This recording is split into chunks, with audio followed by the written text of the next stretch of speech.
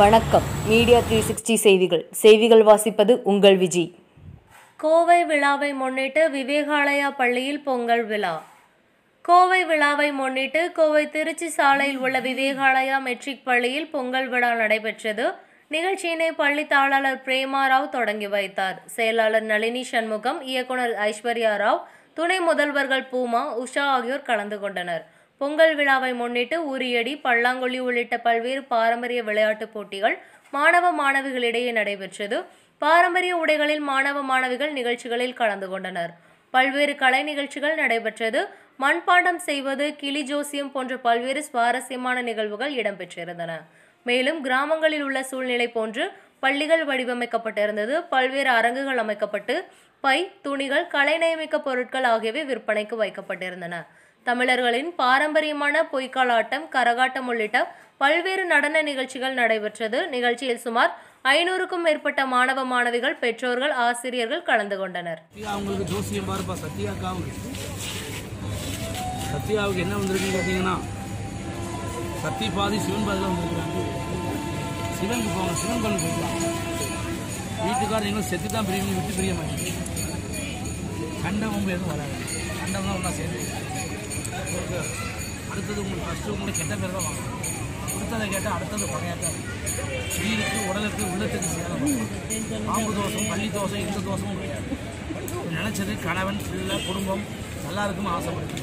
நல்லா இருக்கிறதுக்கு குழப்பங்கள் எதுவும் இல்லை.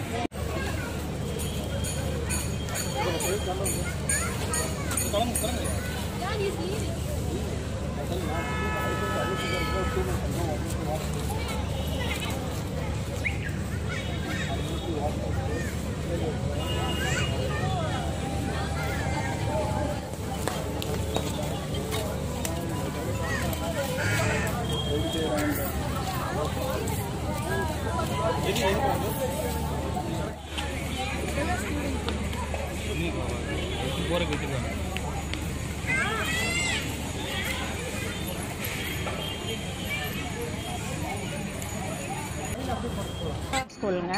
நாங்கள் இந்த ஸ்கூல் 30 வருஷமாக இங்கே இருக்குது, திருச்சி ரோடு, கோயம்புத்தூரில். 5-6 வருஷமாக நாங்கள் பொங்கல் விழா கொண்டாடிட்டு இருக்கோம். இந்த வருஷம் கோவை விழாவோட சேர்ந்து அவங்களோட சேர்ந்து இந்த கோவை விழாவை கொண்டாடுறோம்.